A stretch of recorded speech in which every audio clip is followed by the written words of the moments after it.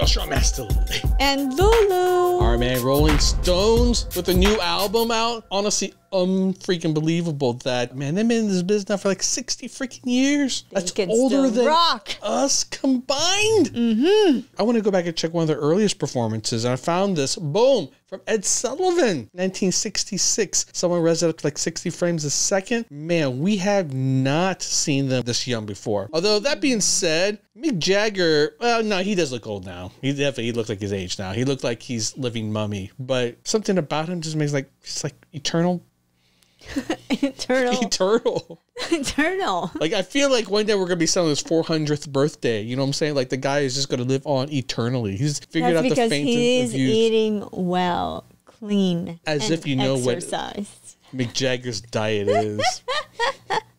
Wheatgrass. Well, you can tell though. Look at his body, no fat. Baby, you know what? Muscle. You know who has bodies like that? Every other rocker that was a junkie and an alcoholic. They're all skinny and limber like that. It's just the look. That's why it was so unusual for someone like Meatloaf to come along and be big and chunky and still a rocker. How many big and chunky rockers do you know?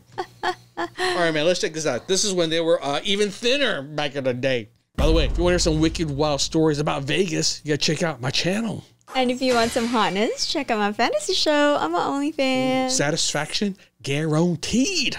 Now here for all of the youngsters of the country and Canada are the Rolling Stones. I have no idea if this is richly colored or not, if they just added afterwards. It's the same. Still got the weird dance going on. Holy moly. Right?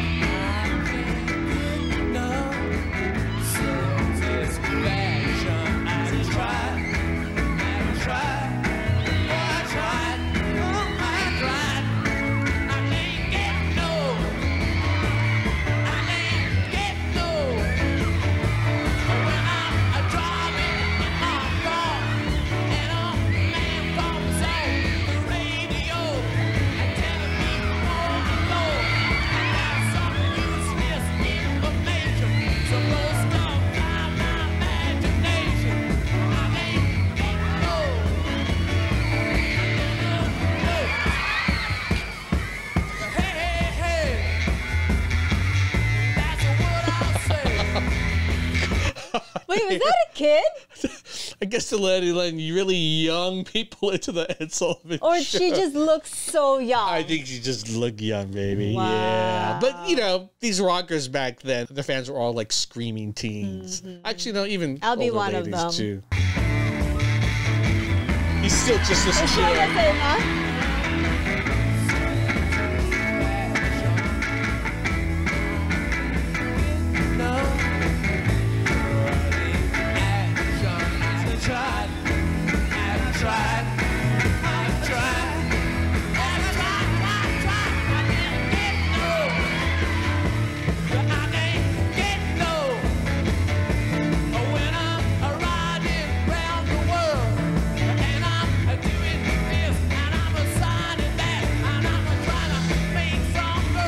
He looks like a brother to Mark Hamill, the guy who played Luke Skywalker, doesn't he? Oh, yeah. He kind of like, he's a good looking dude back in the day. I can see why the ladies are screaming. And beyond that, the music is good too. And the music, yeah. That's cool.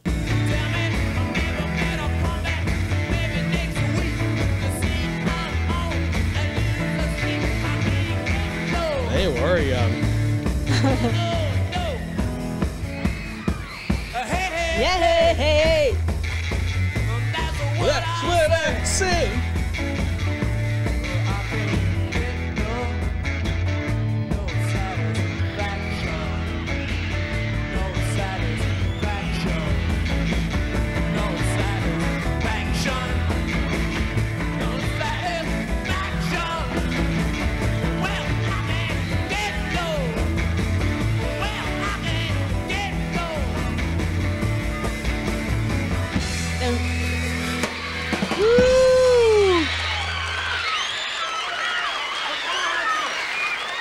They do look young, like high school young.